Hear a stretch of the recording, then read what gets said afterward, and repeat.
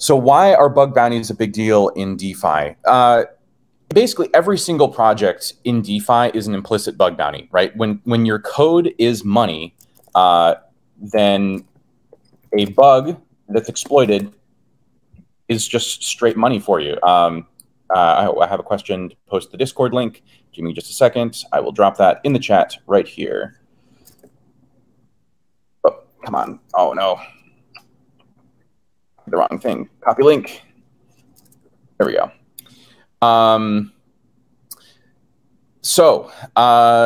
Yeah, please join us in our Discord there. Yeah, so when code is law and code is money, finding a bug means that you immediately take all the money.